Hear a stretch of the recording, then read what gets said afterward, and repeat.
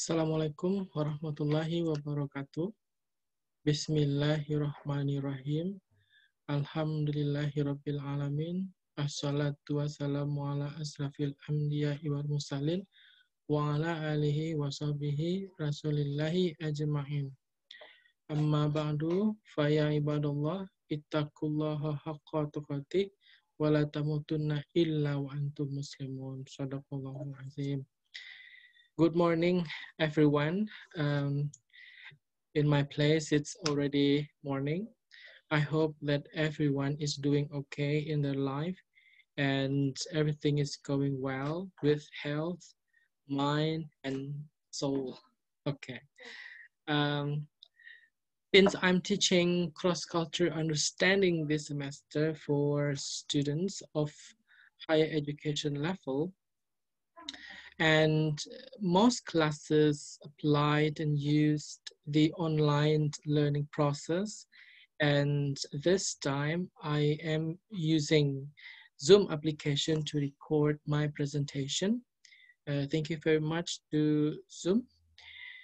Last time I tried to have online classes for 5 TBA and 5 TBA-B classes. Unfortunately, that the system of the Google Meet was not really good to be used to record the classroom because the result was a bit lower. But the audio was good. This time, I will teach and share my explanation to you all about the topic of cultural differences. Di video kali ini saya akan menjelaskan tentang perbedaan-perbedaan budaya yang tercakup ke dalam konsep dan pemahaman yang ada di mata kuliah Cross Culture Understanding, yaitu pemahaman lintas budaya. Nah, sekarang coba saya share my screen. I have my PowerPoint file, so please listen to my explanation carefully. If you have any question, feedback, or any income for my explanations, please do not hesitate to write it down in the comment section. Jangan sungkan-sungkan untuk menulis komentar atau pertanyaannya di bagian komentar di bawah ini. Apalagi untuk mahasiswa yang belajar dengan saya. Dan bagi Anda yang juga tertarik dengan video ini, silahkan manfaatkan penjelasan yang ada di sini. Ilmu pengetahuan itu pada dasarnya berhak dipelajari oleh siapa saja, ya, asalkan digunakan untuk tujuan yang baik. Oke, sekarang saya share my screen. This is the PowerPoint. Now, as you can see, let me hold on and share this one. Okay. Now let's start now. So the notion of cultural differences is started when I thought about how big this world is. Bahwa dunia ini tidak selebar daun kelor, kata orang, ya. Dunia ini lebih besar daripada sekedar yang kita pikirkan. Dunia ini pada dasarnya sejauh mata memandang kalau orang zaman dulu berkata. Tapi ternyata meskipun sejauh mata memandang, kita punya kaki untuk melangkah, untuk pergi traveling. Nah, kalau dulu pakai kaki jalan-jalan, sekarang kita menggunakan alat-alat digital untuk berkomunikasi. Sehingga kita bisa melihat dunia ini lebih lebar dan lebih luas daripada yang kita bayangkan. Nah, jadi ini simbol. This is the symbol that I chose to represent the way I frame my explanation.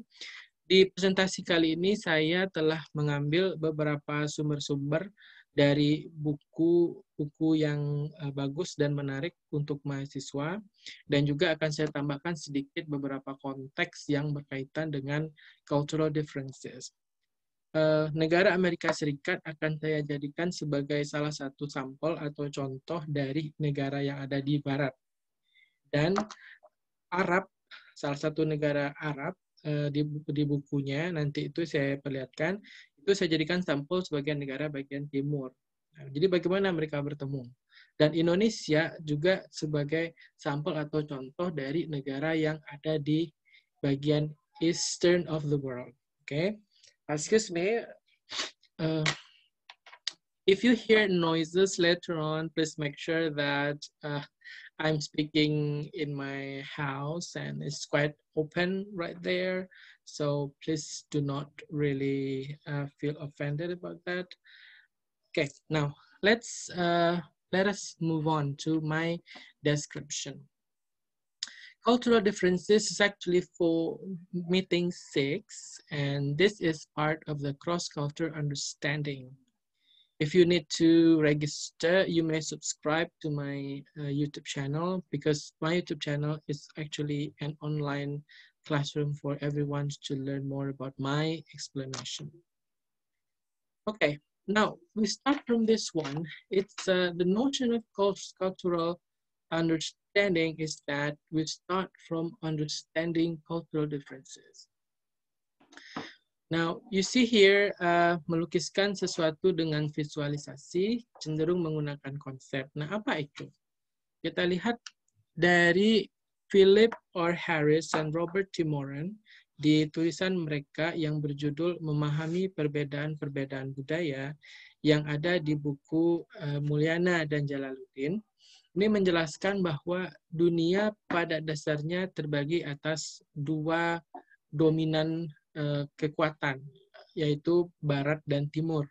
Secara geografis, dunia ini juga dibagi ke dalam, kalau mata angin ada 4, utara, selatan, barat, timur. Nah, kalau di peta dunia, kita lihat ternyata dunia ini terbagi atas barat dan timur. We need to really look closely at the notion of East and West. As most scholars stated that in the eastern part of the world tend to have melukiskan sesuatu dengan visualisasi. Jadi cenderung suka memberikan visualisasi dalam melukiskan sesuatu, menggambarkan sesuatu.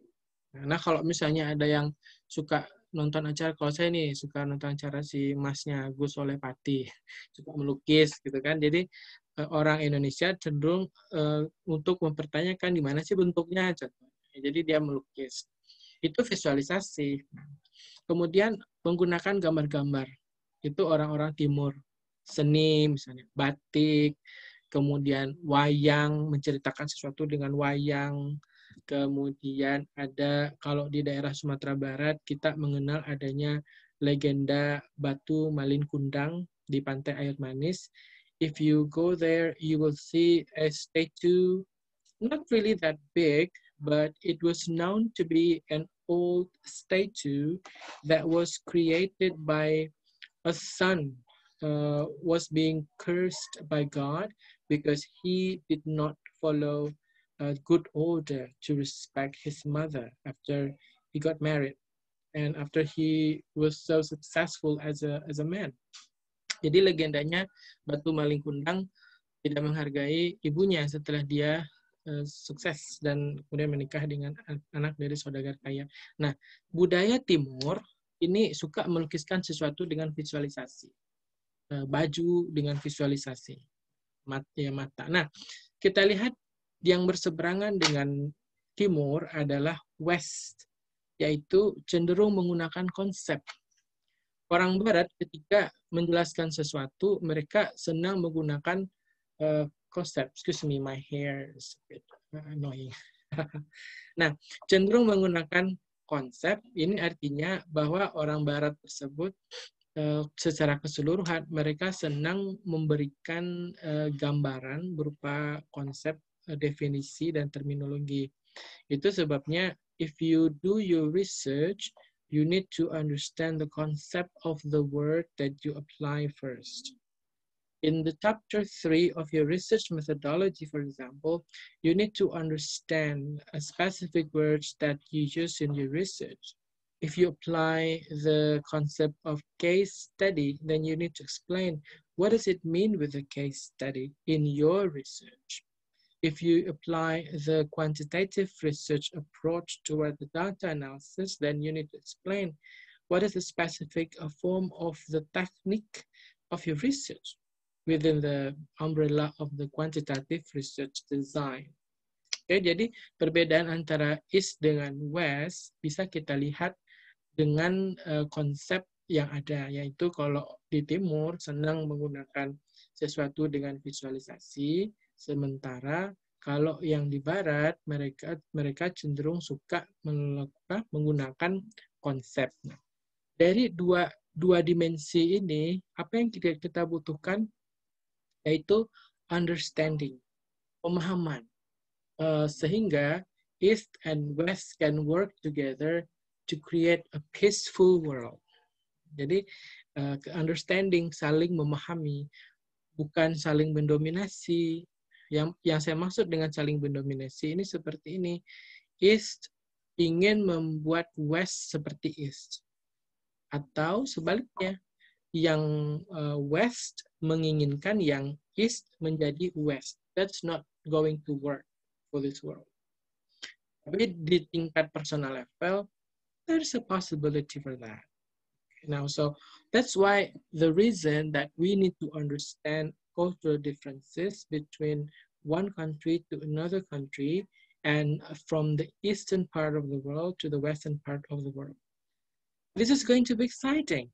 Ini akan sangat menarik, jadi tetap lanjutkan menyimak. Ya, kita lanjut berikutnya adalah masih menurut Philip R. Harris and Robert T. Moran, what do they say?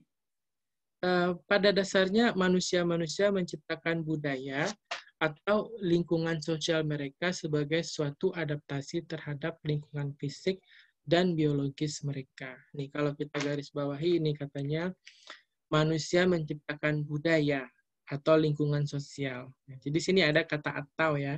Berarti ini artinya bahwa budaya juga bisa dikatakan sebagai lingkungan sosial, sebagai suatu adaptasi terhadap lingkungan fisik dan biologis mereka.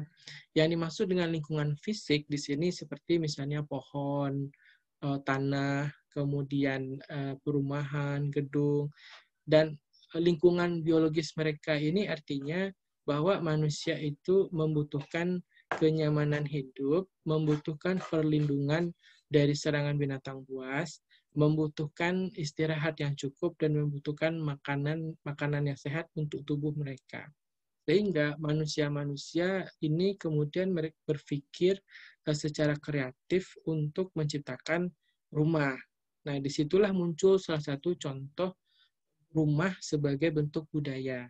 Rumah orang Aceh, rumah orang Batak, rumah orang Minangkabau, rumah orang Papua, berbeda-beda bentuknya.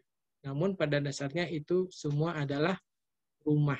Nah, jadi karena adanya adaptasi terhadap lingkungan fisik, maka cara manusia ini berpikir untuk memenuhi kebutuhan hidupnya, maka mereka menciptakan budaya atau lingkungan sosial mereka. Nah, rumah itu adalah salah satu contoh bentuknya. Jadi dengan cara manusia ini bekerja sama, berinteraksi, kemudian memiliki hubungan sosial, terbentuklah komunikasi yang tujuan akhirnya adalah untuk memenuhi kehidupan manusia itu sendiri. Nah, sekarang kita lanjut. Dari konsep Philip R. Harris dan Robert T. Moran ini, mereka juga menyatakan masih di halaman 55, kebiasaan-kebiasaan, praktek-praktek, dan tradisi-tradisi untuk terus hidup dan berkembang, diwariskan oleh suatu generasi ke generasi lainnya dalam suatu masyarakat tertentu. Ada di sini kata kunci yang perlu kita pahami, yaitu adanya kata kebiasaan, kemudian kata praktek-praktek, lalu kata tradisi-tradisi. Tiga hal ini pada dasarnya berbeda. Kalau kebiasaan adalah perilaku atau tindak tanduk yang dilakukan oleh seseorang dalam kehidupan sehari-hari dan dilakukan secara natural atau alamiah. itu kebiasaan. Contoh misalnya, ketika kita minum dengan gelas, diajarkan sedari kecil, maka akan terbentuk kebiasaan bahwa kalau ingin minum, selalu pakai gelas. Nah, kalau dari kecil dibiasakan misalnya, anak kecil tidak minum pakai gelas, tapi justru minum pakai daun talas. Apa yang akan terjadi? Excuse me. Tentu nanti setelah ia dewasa atau remaja, setiap kali minum akan menggunakan daun talas. Nah, itu kebiasaan. Sementara kalau praktek-praktek ini berarti di atas dari kebiasaan, yaitu pola kebiasaan yang mengarah untuk tujuan tertentu. Dan itu yang disebut sebagai praktek-praktek. Misalnya, praktek ibadah, kemudian sholat ke masjid, azan. Nah, itu sudah ada unsur komunitas di sana. Sementara kalau tradisi ini sudah berbasis kepada kelompok. Seorang individu manusia agar hidupnya bisa berlangsung dan bertahan lama, ia harus masuk ke dalam sebuah komunitas atau sebuah kelompok. Nah, tradisi-tradisi inilah yang akan membentuk identitas. Contohnya, misalnya adalah seorang Muslim yang ingin mengembangkan agama Islam, maka dia harus menjadi masuk ke dalam kelompok-kelompok yang berbasis agama Islam. Jadi sehingga identitasnya berkembang dan melakukan sesuatu. Dan itu sebabnya hukum atau konsep menyatakan bahwa manusia adalah makhluk sosial itu tepat sekali. Ya. Jadi sampai di sini paham ya perbedaan antara konsep budaya menurut Philip R. Harris dan Robert T. Moran, bahwa manusia itu menciptakan budaya, ada budaya itu diciptakan oleh manusia itu sendiri yang bertujuan untuk kehidupannya juga. Dan kemudian di dalam budaya itu ada unsur-unsur kebiasaan, praktek, dan tradisi dari satu generasi ke generasi berikutnya. Therefore, after you understand that the level of culture between these people, these humans, then you will realize that actually culture is formed by the human themselves. The culture of people does not evolve itself. Culture is actually created by humans in order to help the human themselves to fulfill their needs in their life. So that is the connection, right? Now we move on to the next point. I believe that you know about this calligraphy. For those of you who are Muslims, I believe that you already know how to read this calligraphy. But if you are not, excuse me, if you're not Muslim, then let me help you to understand this. This is actually the picture of calligraphy from Islamic culture. This is actually the Arabic letters of Alif, Lam, Qaf. The way we read this is actually like this. Al-Qur'anul Karim. So that's the way how we read this, Al-Quran Al-Karim. Now excuse me, we move on, understanding cultural differences. Before you understand the culture of other people, you need to understand the culture of your people first, your culture. Now, at this point, I'm a Muslim, and I believe that you're a Muslim as well because my students are coming from Islamic background. So let me bring you back to what the Prophet Muhammad SAW said in one of his sabda. His I don't know, sabda in English. We call that its statements. Excuse me. Now, this is what he said. I quote this statement or sabda Nabi Muhammad SAW from this source, Maulana Muhammad Zakaria Al-Kandahwi Rahmatalil Alamin. Judul bukunya adalah Himpunan Fadilah Amal, terjemahan Ustadz A. Abdurrahman Ahmad, diterbitkan di Yogyakarta oleh penerbit Ashof tahun 2000 dan di halaman 368. Ini formatnya sebenarnya saya meniru APA, tapi untuk khusus nama saya tidak terlalu dipisahkan ya karena ini ada gelarnya.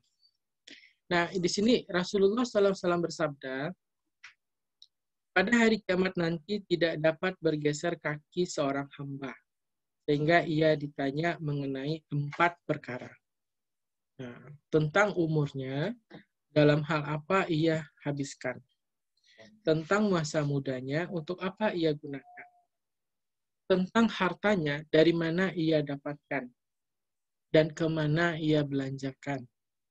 Tentang ilmunya, sejauh mana ia amalkan. Nah, ini apakah budaya? Apakah ini disebut sebagai budaya, kebiasaan, praktek, atau tradisi? Nah, ini dari sabda Nabi Rasulullah SAW, ini sebenarnya masuk ke dalam agama, ya, ajaran agama. Tidak bisa dikatakan sebagai doktrin. Tidak, it's different. It's teaching. That's why it is called as Islamic teaching. Ajaran agama Islam. Nah, coba sekarang kita buka, kita analisa makna dari Rasulullah SAW ini. Ya. Nabi Muhammad SAW mengatakan bahwa di hari kiamat nanti tidak dapat bergeser kaki seorang hamba. Tentang umurnya misalnya, dalam hal apa ia habiskan. Kalau seseorang itu umurnya masih muda, maka ia bertanggung jawab pada waktu ia muda. Nah, sementara kalau ia sudah tua nantinya, dia akan ditanyakan, apa sih yang ia kerjakan selagi muda? Ketika ia sudah tua, akan ditanyakan, pada waktu usia tua itu, apa sih yang ia kerjakan? Jadi, dimintai pertanggungjawaban. Nah, kemudian, untuk harta, kita tentu ingin memiliki yang namanya harta. Tapi kemudian untuk harta ini akan ditanyakan datangnya dari mana, kemudian digunakan untuk apa.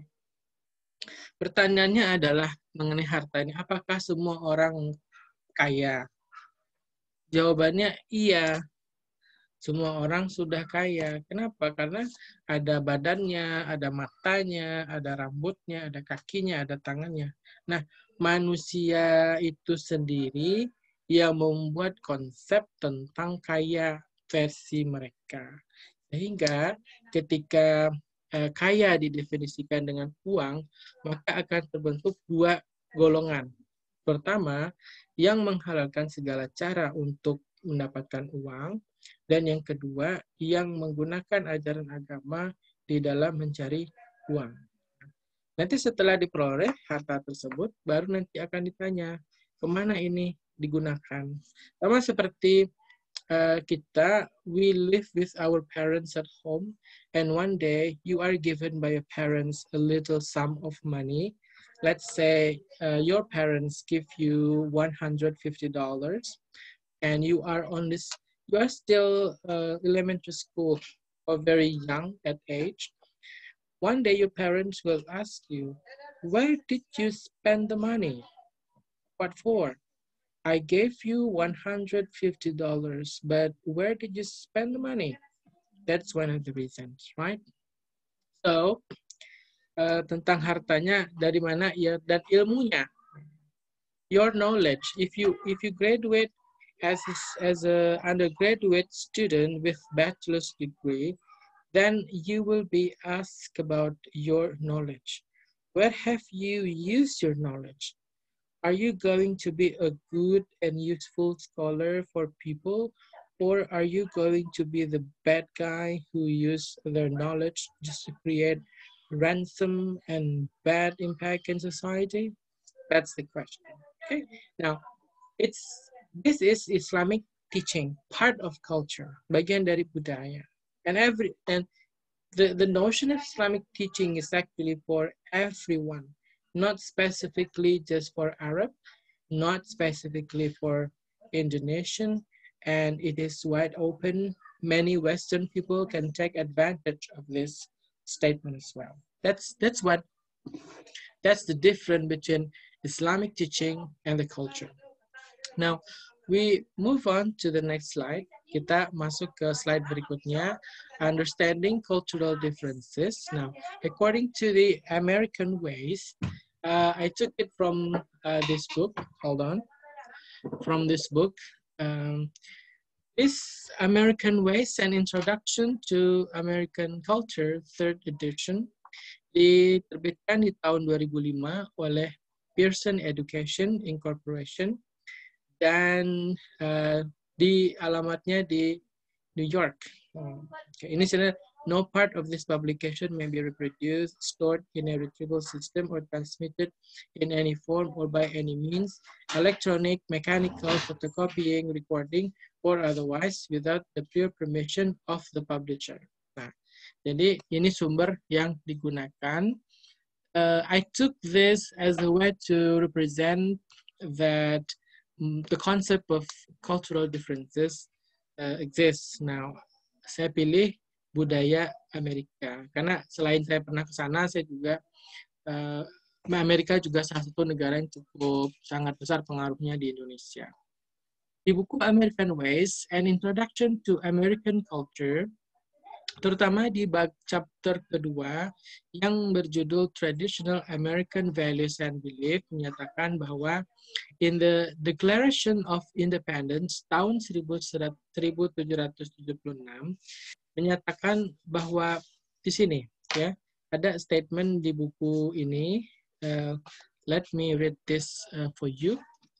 We hold this truth to be self-evident that all men are created equal, that they are endowed by their Creator with certain inalienable rights, that among these are life, liberty, and the pursuit of happiness.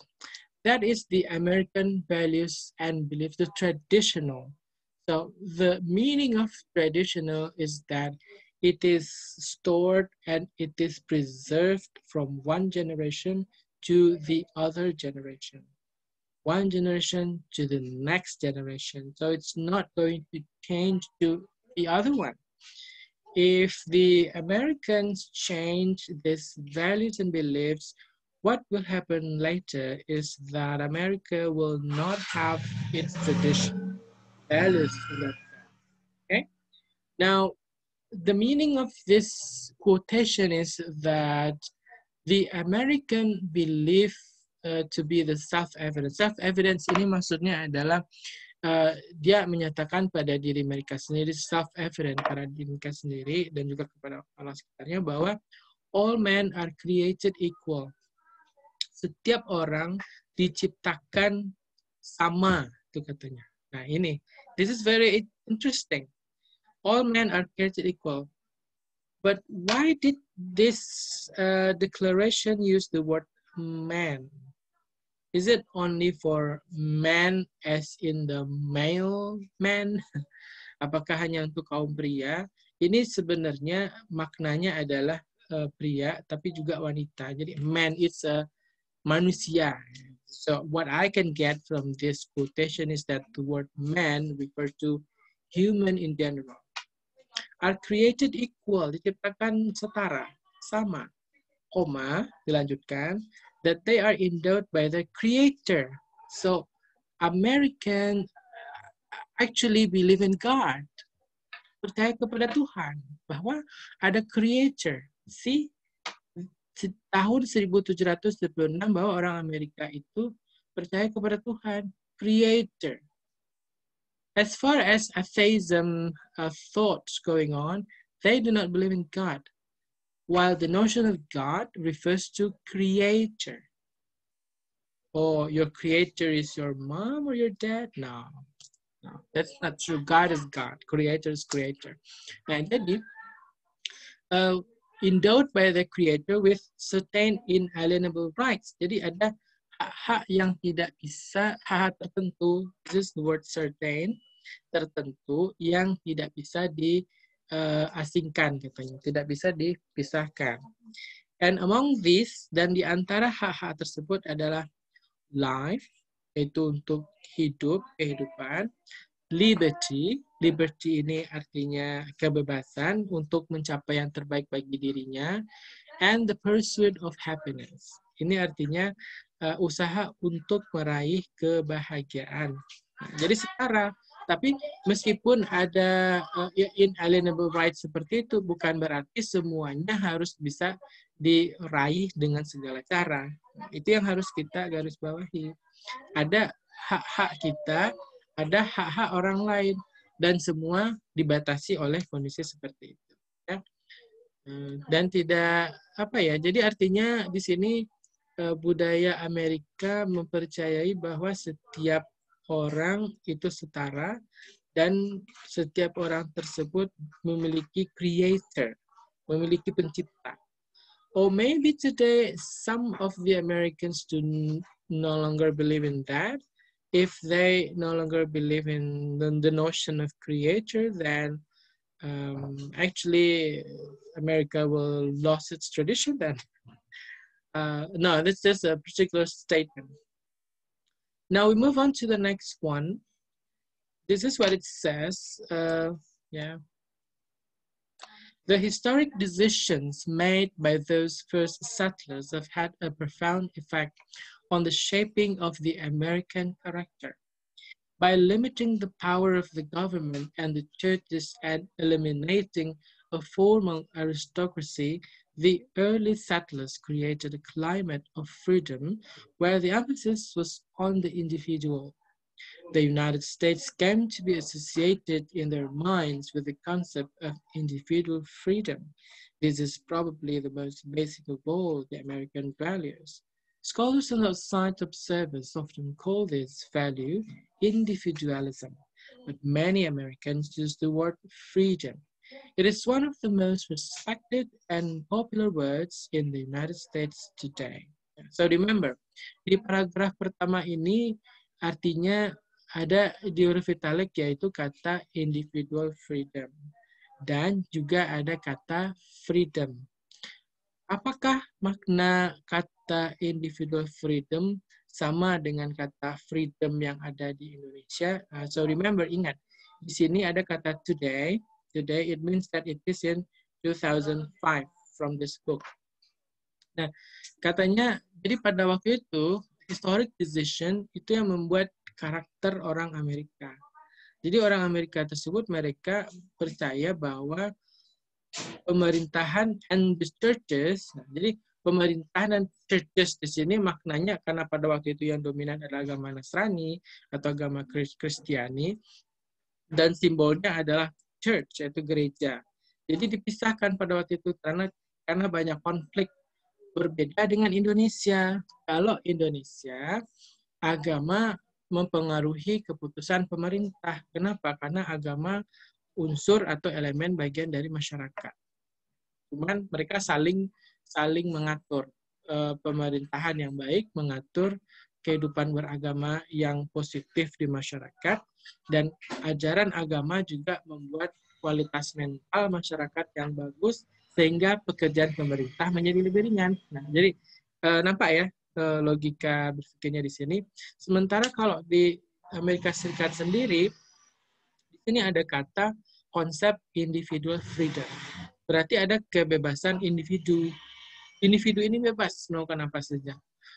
Tapi apakah the question is, if it means that you have absolute individual freedom, does it mean that you can take someone's life easily just because you have that kind of individual freedom? I don't think so.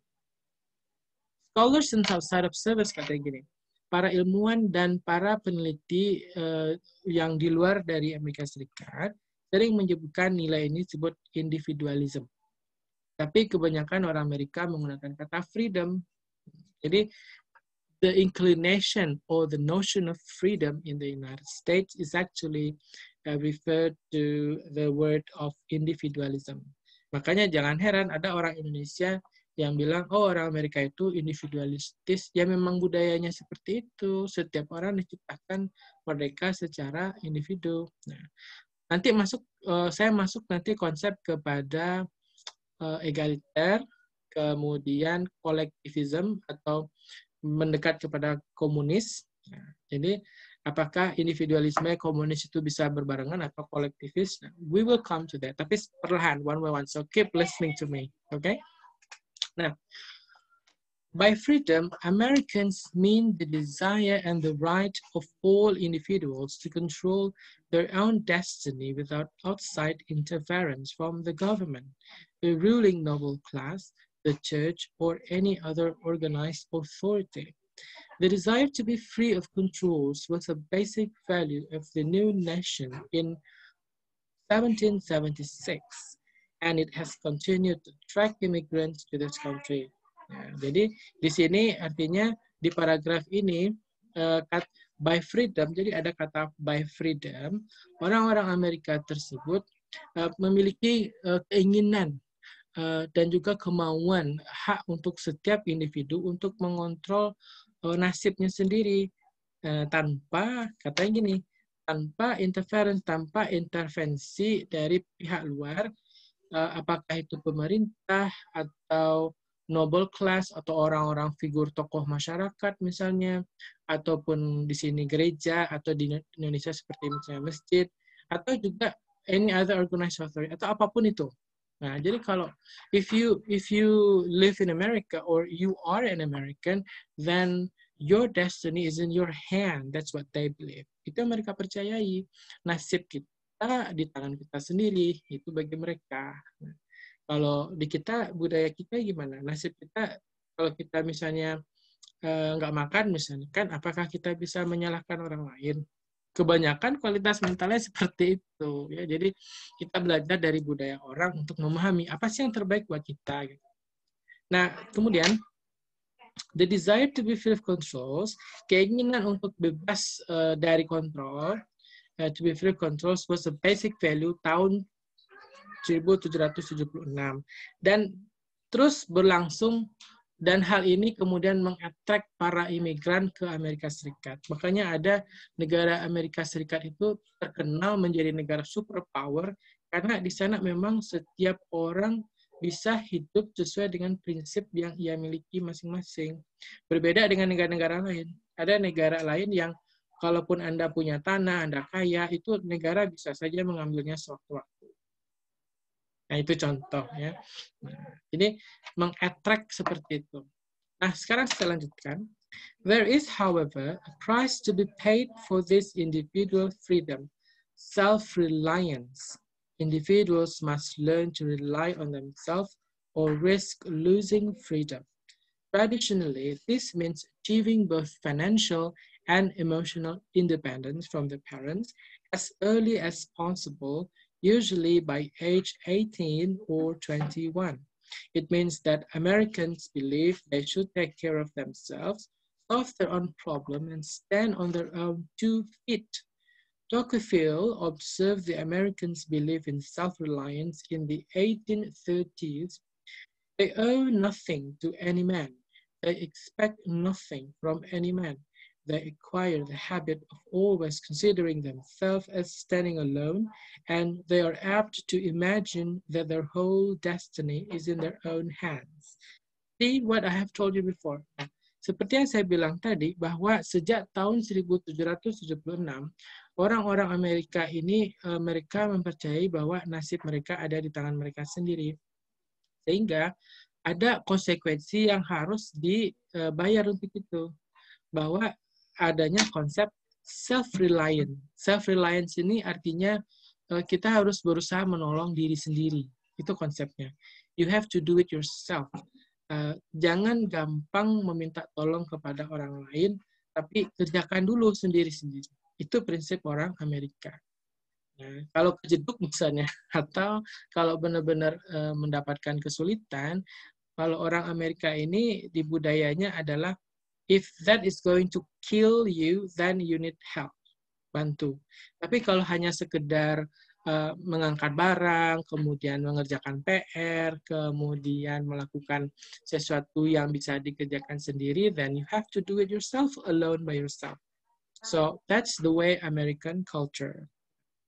Tahun 1830 ada penulis yang bernama Tocqueville menulis ini, bahasa Indonesia seperti ini.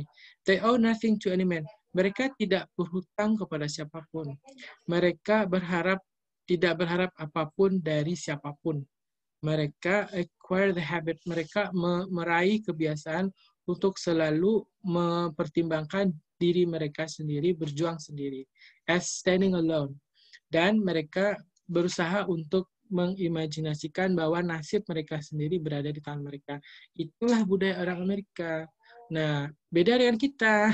Nah, ya, kalau bukan saya bermaksud menuduh dengan budaya kita, tapi from what I understand, mungkin nanti saya masuk ke budaya Indonesia menurut salah satu pakar di bidang budaya antropologi, bahwa di budaya kita ada collectivism.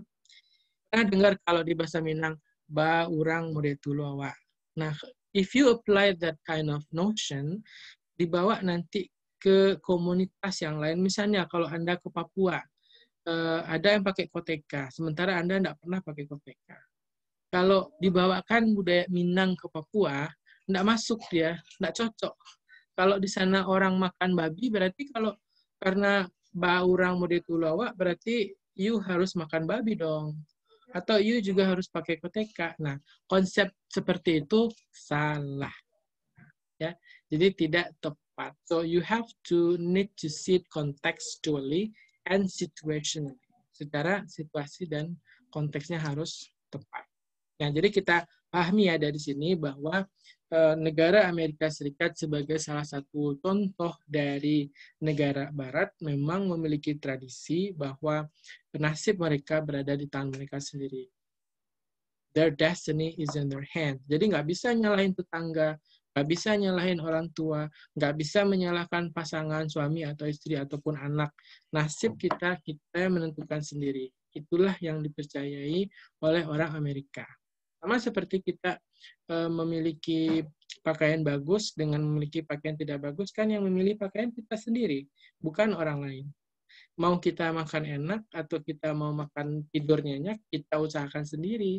Tempat tidur yang nyenyak seperti apa, pakaian yang bagus seperti apa, bukan orang lain. Now that's the value of American culture. Nanti kita akan masuk ke tentang budaya Arab. Tapi kita stay terlebih dahulu di budaya Amerika. Oke? Nah, sekarang kita lanjutkan ke berikutnya. In understanding the relationship between what Americans believe and how they live, it is important to distinguish between idealism and reality. American values such as equality of opportunity and self-reliance are ideals that may not necessarily describe the reality of American life. Equality of opportunity, for example, is an ideal that is not always put into practice. In reality, some people have a better chance for success than others. Those who are born into rich families have more opportunities than those who are born into poorer families. Inheriting money does give a person a decided advantage. Race and gender may still be factors affecting success. Although there are laws and signs to promote equality of opportunity for all individuals. And, of course, new immigrants continue to face challenges unique to their situation. Nah, setelah saya membaca paragraf ini, coba kira-kira apa yang Anda dapatkan? Ya, jadi ada di sini dikatakan menurut penulis buku ini, American Ways, kita harus membedakan antara idealisme dan realita. Idealismenya memang ada self-reliance, tapi ternyata secara realita apa? American values katanya equality of opportunity, yaitu hak untuk kesempatan yang sama, kemudian self-reliance adalah idealisme yang kadang-kadang tidak sesuai dengan kenyataan hidup yang ada di Amerika. Tidak semua orang memiliki kesempatan yang sama ternyata. Kalau misalnya ada yang terlahir dari keluarga kaya, ya syukur dia hanya menikmati kekayaan keluarganya saja. Kalau ada yang terlahir dari keluarga yang kurang kaya misalnya atau miskin, berarti dia hanya memanfaatkan harta yang dimilikinya saja. Nah, disitulah justru ada disebut dengan reality.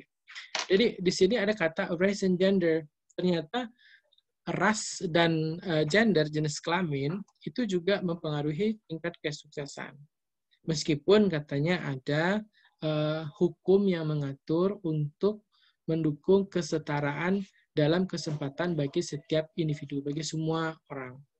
Dan katanya new immigrants, pendatang-pendatang yang masuk ke Amerika, misalnya yang datang dari Syria, yang dari Palestine or Israel, yang karena masih konflik dengan mereka, kemudian dari India atau dari Kazakhstan, Pakistan, Uzbekistan, imigran-imigran tersebut masuk ke Amerika, mau menjadi warga negara Amerika, kemudian tiba di sana mereka mengalami tantangan-tantangan hidup yang satu dan sama lainnya cukup berbeda. Jadi kita harus memandangnya secara holistik, secara keseluruhan. Nah, lebih lanjut, the fact that American ideals are only partly carried out in real life does not diminish their importance. Most Americans still believe in them and are strongly affected by them in their everyday lives. It is easier to understand what Americans are thinking and feeling if we can understand what these basic traditional American values are and how they have influenced almost every facet of life in the United States. Di sini dikatakan bahwa meskipun di dalam dunia nyata, American ideals, idealisme orang Amerika tersebut, ternyata masih penting dan perlu bagi kehidupan mereka.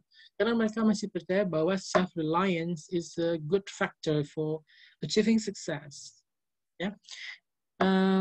Kemudian, the next one, the six basic values presented in this chapter, individual freedom, self-reliance, equality of opportunity, competition, material wealth, and hard work, do not tell the whole story of the American character.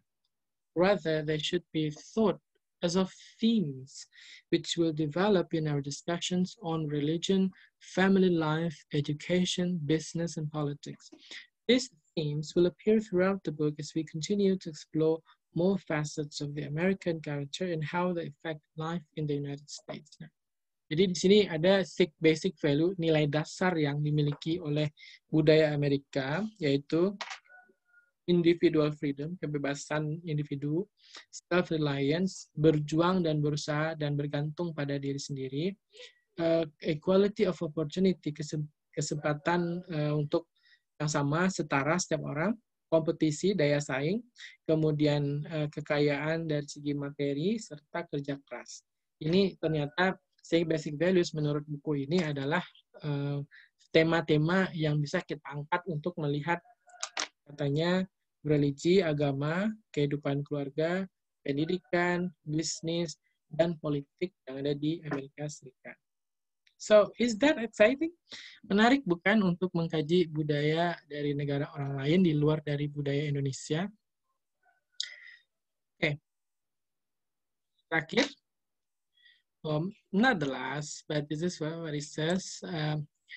Most Americans believe that religious freedom must be protected, that everyone has the right to practice his or her own religion without interference by the government or anyone else.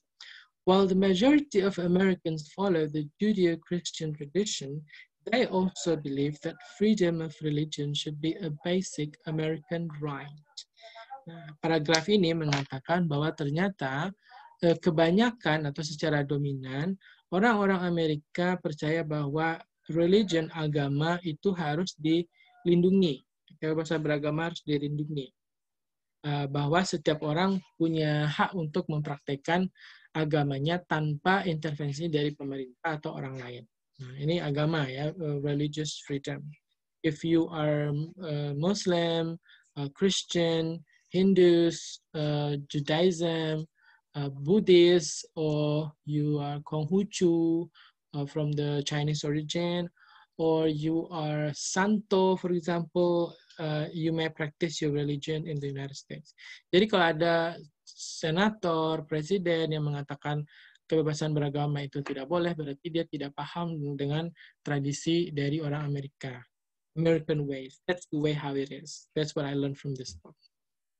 Moving on to the next one, this is what it says. America's religious heritage seems to have encouraged certain basic values that members of many diverse faiths find easy to accept. This has helped to unite many different religious groups in the United States without requiring any to abandon their faith. Cultural and religious pluralism has also created a context of tolerance that further strengthens the American reality of many different religions living peacefully within a single nation. Paragraf terakhir ini sangat kuat statementnya, mengatakan bahwa religious heritage ini kekayaan secara agama dari Amerika itu membuat beberapa nilai-nilai dasar bahwa setiap anggota dari agama tertentu diverse faith find easy to accept. Jadi bisa menerima keberagaman yang ada. Hal ini katanya membantu untuk unite, menggabungkan banyak kelompok-kelompok agama di Amerika Serikat tanpa harus kehilangan imannya, kehilangan kepercayaan terhadap agamanya sendiri. So it's very, I believe that this notion can be represented with the word melting pot. Jadi tinggal di Amerika tersebut ada kebebasan individu, kemudian adanya kehidupan bermasyarakat yang lebih berkaitan dengan bahwa setiap individu memiliki kesempatan yang sama tanpa ada intervensi dari pemerintah.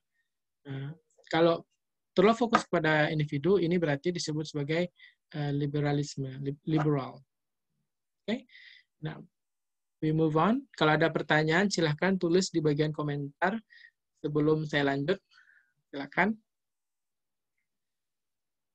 Nah, sekarang kita masuk ke from the West. I selected the United States of America as an example, or as a country that I have visited, and then I really appreciate what I have learned when I was in the United States. And now I would like to see from Arabs, dari dunia Arab sebagai bagian dari East, Timur. Saya ambil dari buku penulisnya bernama Dr. Jehad Al-Omari. Judul bukunya adalah Understanding the Arab Culture, a Practical Cross-Cultural Guide to Working in the Arab World. Nah, this is exciting. Buku ini sangat menarik untuk dibaca karena ini berisi tentang panduan-panduan lintas budaya yang sifatnya praktis bagi yang ingin bekerja di dunia Arab.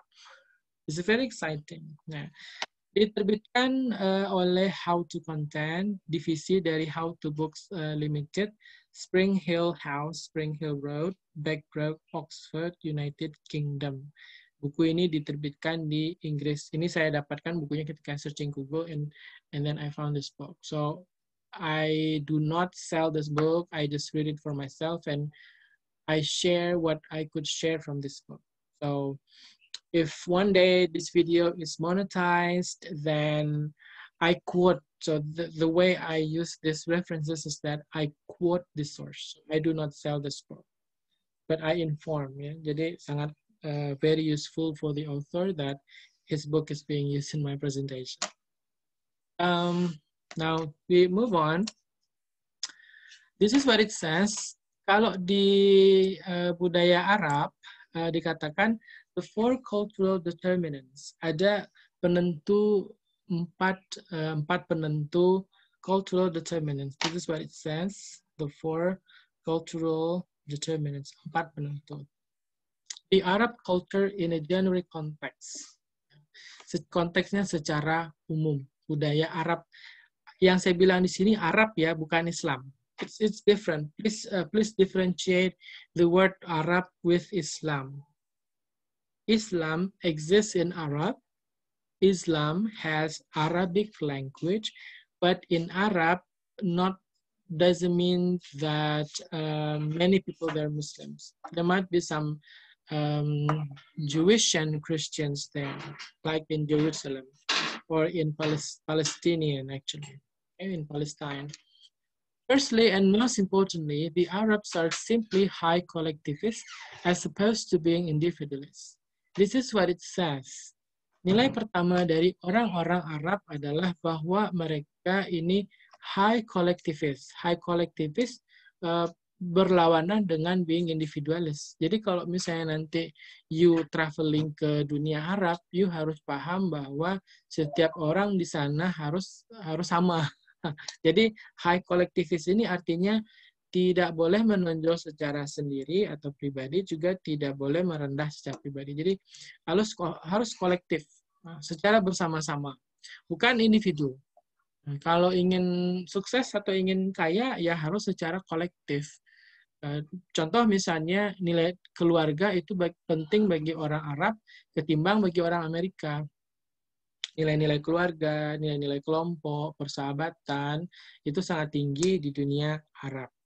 Kalau di Amerika, friendship is somehow superficial, but when friendship comes to last longer friendship, more than 2, 3, or 4 years, then that friendship is a good friendship.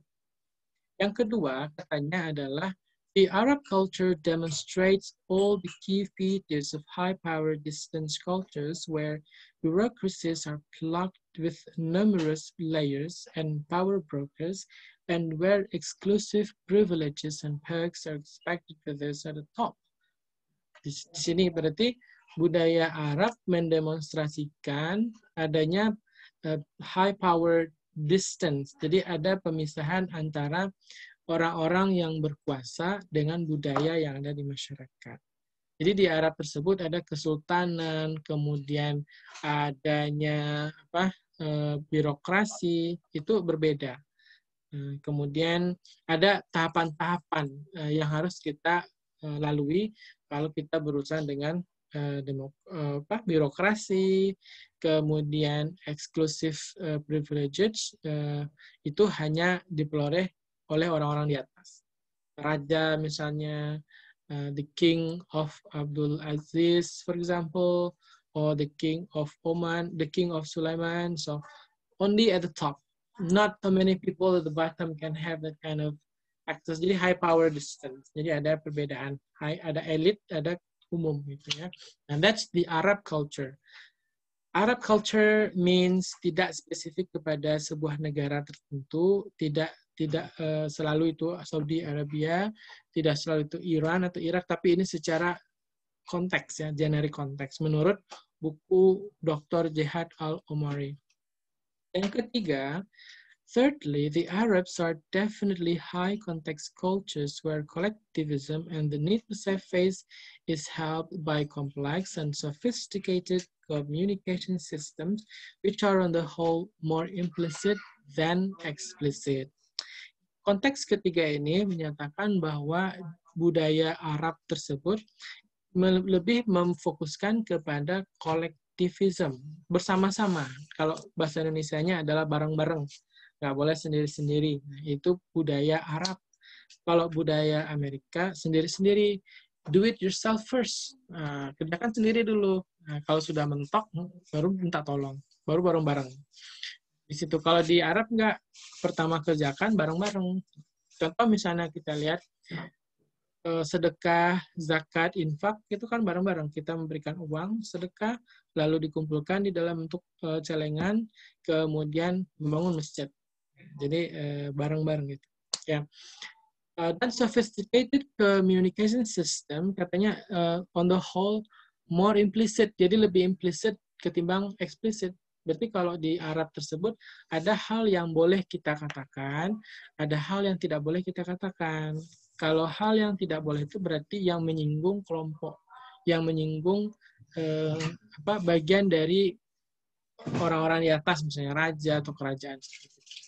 Nah, yang keempat, fourthly, the Arab culture is considered as being polychronic on the whole, which is characterized by the complex management of time, where several tasks are managed simultaneously and where timing and diplomacy can override the need for urgency. This is interesting. Polychronic secara keseluruhan. Ini artinya katanya gini, dikarakterisasikan oleh manajemen yang sangat kompleks dan rumit tentang waktu. Jadi beberapa tugas dikerjakan secara simultan, kemudian timing dan diplomasi can override. Jadi perlunya waktu dan diplomasi tersebut bisa lebih penting daripada hal-hal yang urgency gitu. Di sini, this is what it says. Nah, secara umum kita bisa melihat bahwa ternyata budaya Arab ini kata yang sangat kontras dengan Amerika di sini. Kata individualis dengan kolektivis. Berarti orang-orang Arab bersifat kolektivis. Jarang kita perhatikan di jalanan orang-orang Arab jalan sendiri-sendiri atau pergi ke kafe makan sendiri-sendiri atau kemudian pergi ke jalan-jalan keluar sendiri. Pasti mereka berkelompok.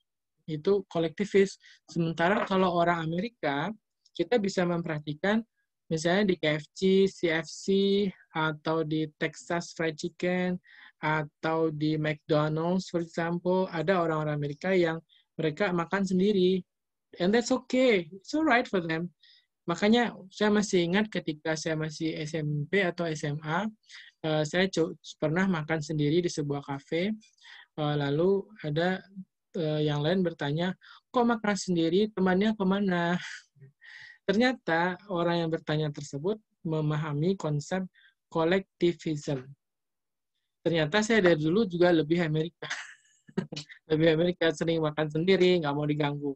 Tapi kalau berkelompok juga enak. Apalagi kalau dibayarin.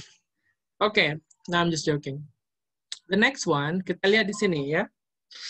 This is a good readings. Collectivism and individualism. Apa perbedaannya?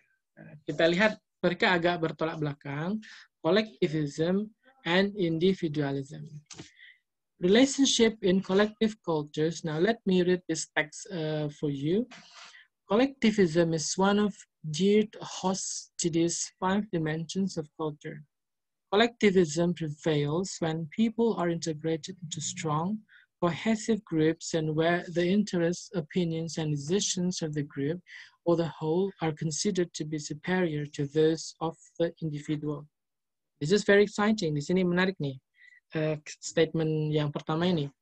The opposite of collectivism is individualism, which pertains when relationships between individuals are not strong, and where individual choice and freedom is often considered to be superior to collective choices. Ternyata kata collectivism ini di bagian dari teori 5 dimensions of culture oleh Geert Hofstede. Nah, di buku Understanding Arab Culture ini ya, Dr. Dihad Al-Omari, ternyata bagian dari teori Geert Hofstede. Nah, sementara lawan dari individualisme fokus kepada individu. If we start with mainland China, then we come across the concept of guangxi, or network, where loyalty to this network is very critical to succeed in business or government.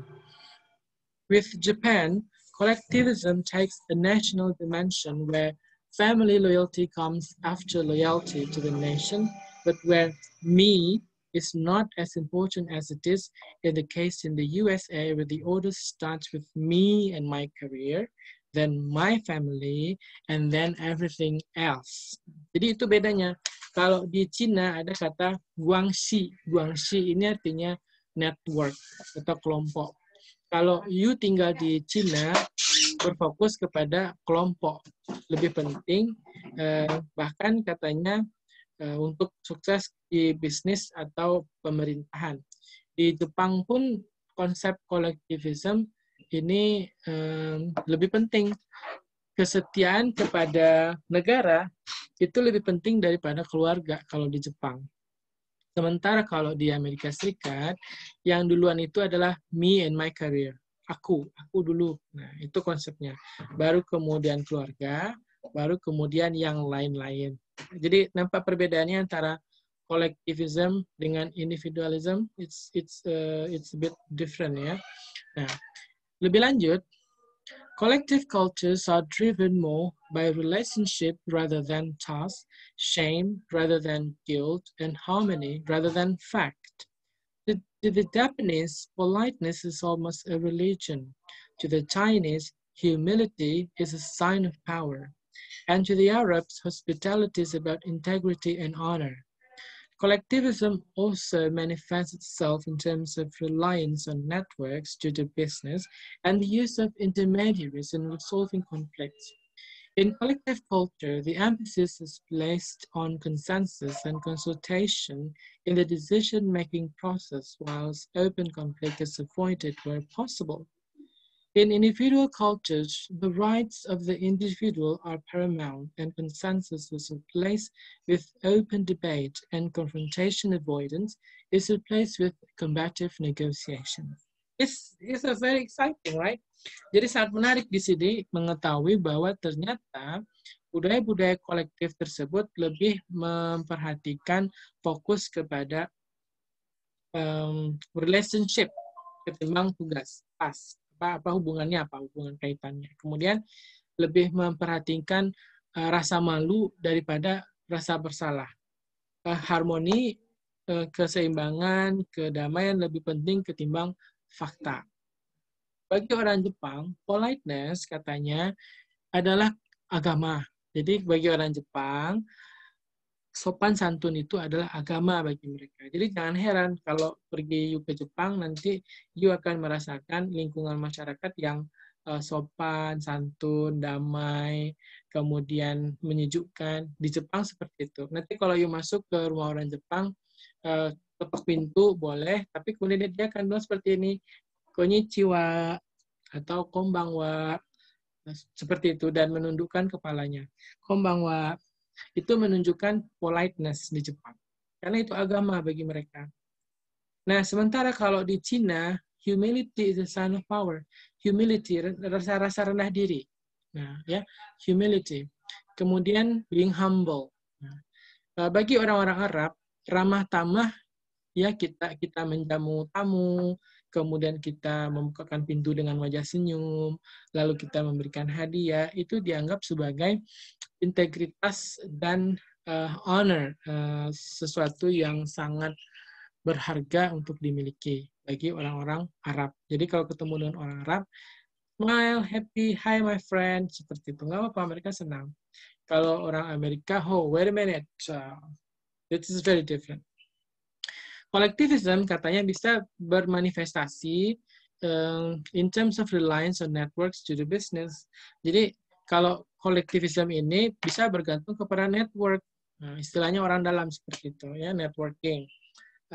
Untuk melakukan bisnis dan juga intermediaries in resolving conflict. Kalau ada konflik, itu di mediasi.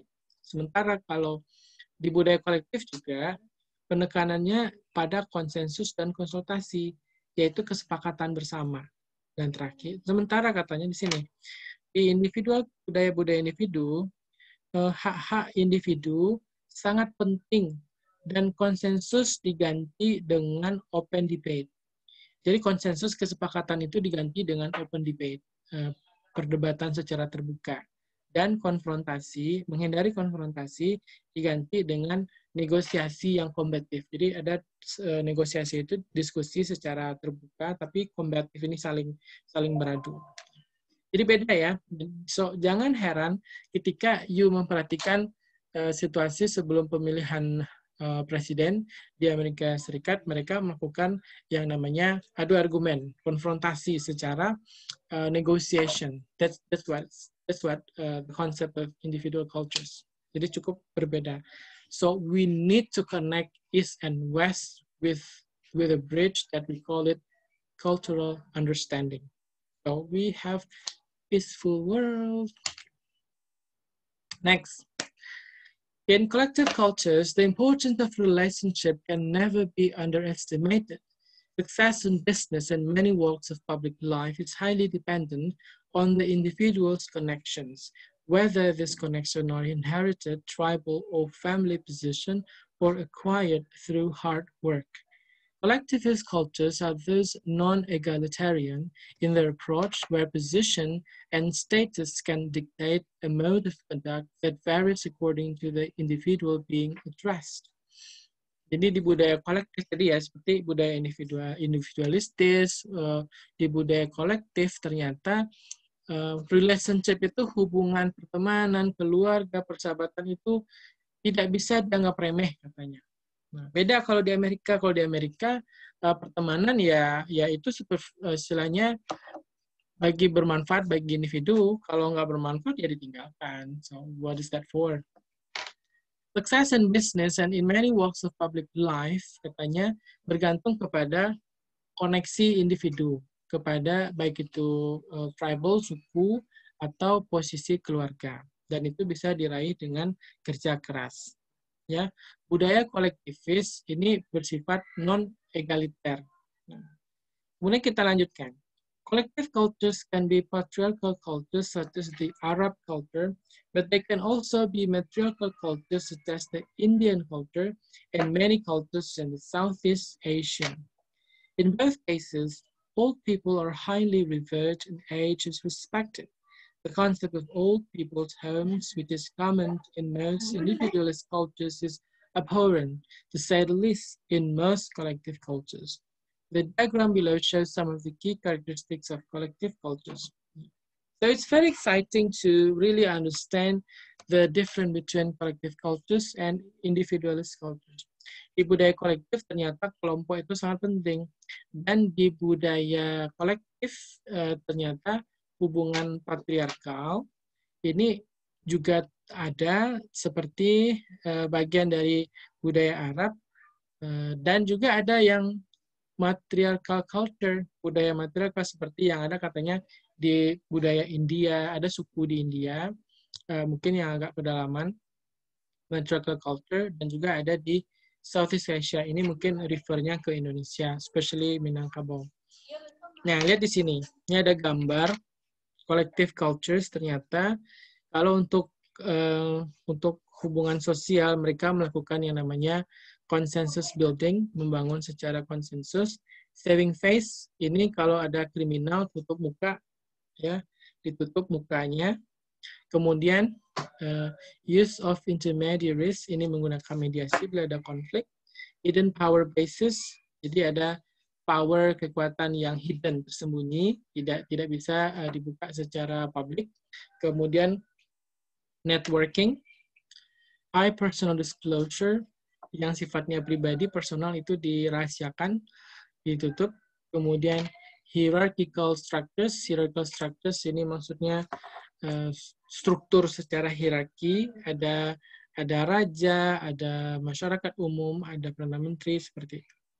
This is collective cultures. Nah, tadi di awal saya sudah membahas tentang budaya Amerika, yaitu individualis, dan sekarang ada budaya Arab yang sifatnya kolektif. Jadi kita harus bisa to connect these differences into one big understanding to create good and everlasting communication on earth. Sekarang kita masuk ke Indonesia, culture and customs of Indonesia. Kita sudah jalan-jalan ke Amerika, menjelaskan penjelasan tentang Amerika, kemudian juga sudah saya bawa ke dunia Arab, memahami bagaimana orang Arab. Sekarang kita masuk ke Indonesia. Kenapa harus saya jelaskan Indonesia? Karena, coba sekarang saya tanya, di usia sekarang ini Anda apakah sudah menjelajahi seluruh Indonesia? Anda sering menonton film-film barat, menonton lagu-lagu Korea, kemudian film drama Korea, tapi Indonesia sendiri sudahkah Anda kenali? Nah, itu pertanyaannya ya. Di sini saya ambil buku, ada buku ditulis oleh Forshi Dill, berjudul Culture and Customs of Indonesia, bagian dari Culture and Customs of Asia dengan nomor ISSN 1097-0738 diterbitkan di British Library Cataloging and Publication Data. Ini bukunya diterbitkan di New York, ya, di luar negeri. Nah, sekarang kita lihat bagaimana dengan Indonesia. Tahu ya lagu Indonesia? Indonesia tanah air beta. Oke, this is the picture. Ini gambar peta Indonesia. Kita lihat. Ini juga dari dalam bukunya. So I do not sell this book. I just use this book as a reference in my explanation. Okay. If one day my video is monetized, just please consider it as a way for me to share knowledge and just pay me for my explanation. Culture and customs of Indonesia. We see here. This is the island of Sumatra Island, to be precise. We have here Malaysia, Thailand, Vietnam, and this is Philippines and Brunei. Brunei is the small one, Brunei Darussalam right over here, and this is Malaysia. As you notice that Indonesia is this big from Aceh, it's right over here, Medan, Pekanbaru, I live here, Pekanbaru, Singapore, Kalimantan, Sulawesi or Celebes, and we have Makassar, we have Jakarta, and then here we have Papua New Guinea, Ambon, Laut Banda, Flores, we have Kupang, Sumba, Bali, Denpasar, so actually this is Bali, and here Java, and this one is Jakarta. Jakarta is actually the capital city of Indonesia. So all these islands belong to Indonesia, and this is very unique.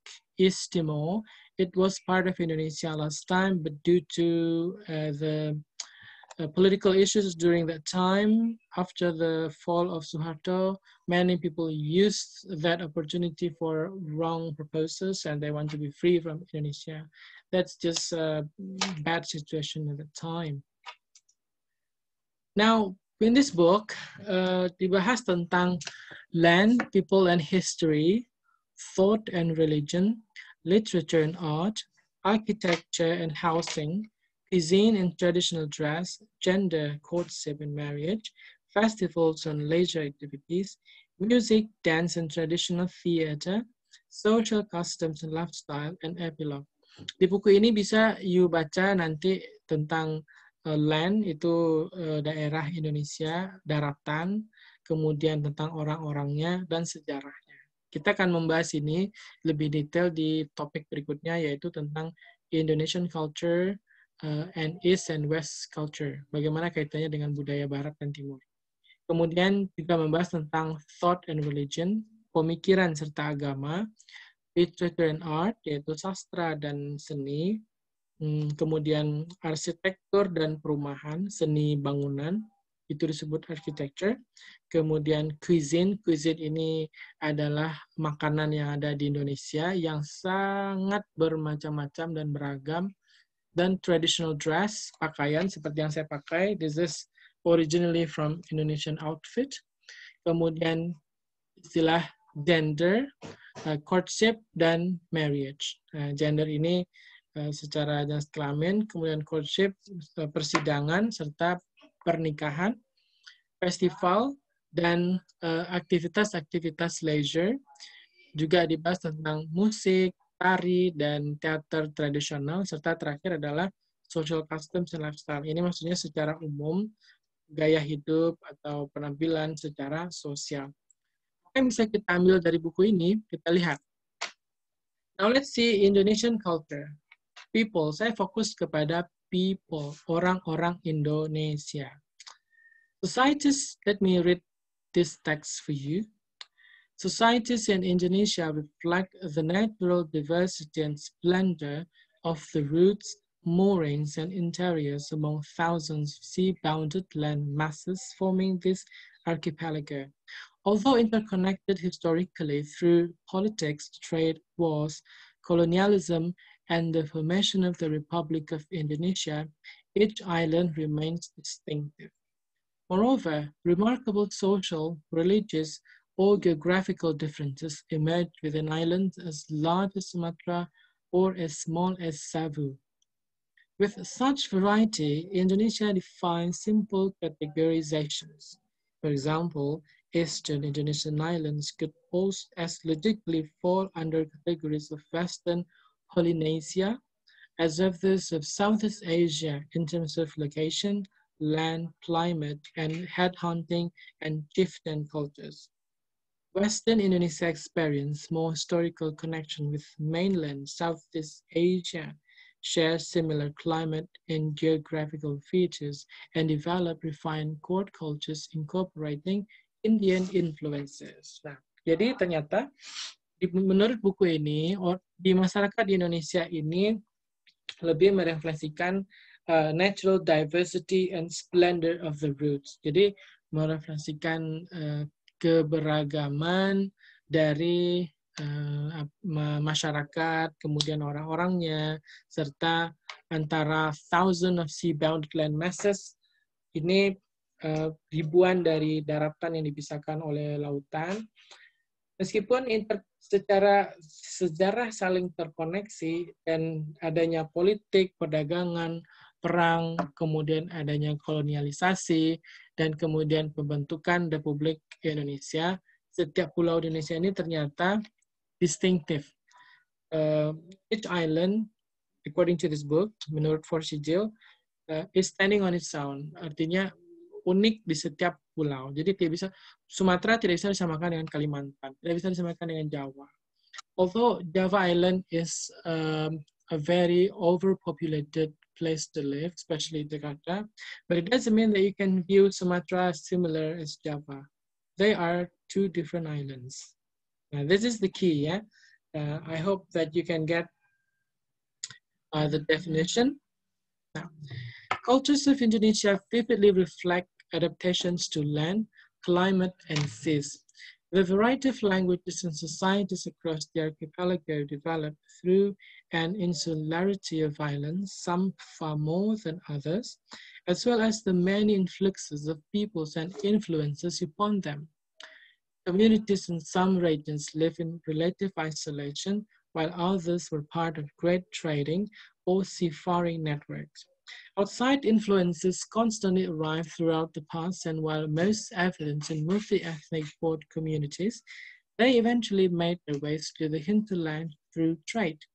Aside from some inland mountain tribes, such as the Dani in West Papua or Irian Jaya, few people in Indonesia have lived in complete isolation for long periods of time. Okay, let me try to get the actual meaning of this short passage. Budaya-budaya Indonesia merefleksikan adaptasi terhadap daratan, iklim, dan lautan. Jadi variasi bahasa-bahasa dan masyarakat di seluruh Nusantara berkembang melalui insularity of islands. Insularity berarti dari pulau-pulau, pulau-pulau kecil, hubungan pulau-pulau tersebut ya. Some for more than others. Beberapa lebih berhubungan dengan yang lainnya, as well as many influxes of peoples. Jadi itu juga termasuk juga beragam orang-orang dan pengaruh yang ada di dalamnya, dalam pulau-pulau tersebut ya, variasi menyebabkan variasi dari bahasa dan masyarakat. Komunitas-komunitas di beberapa area hidup dalam isolasi yang cukup terisolasi, sementara yang lainnya bagian dari jaringan perdagangan yang sangat bagus atau hubungan laut yang sangat bagus.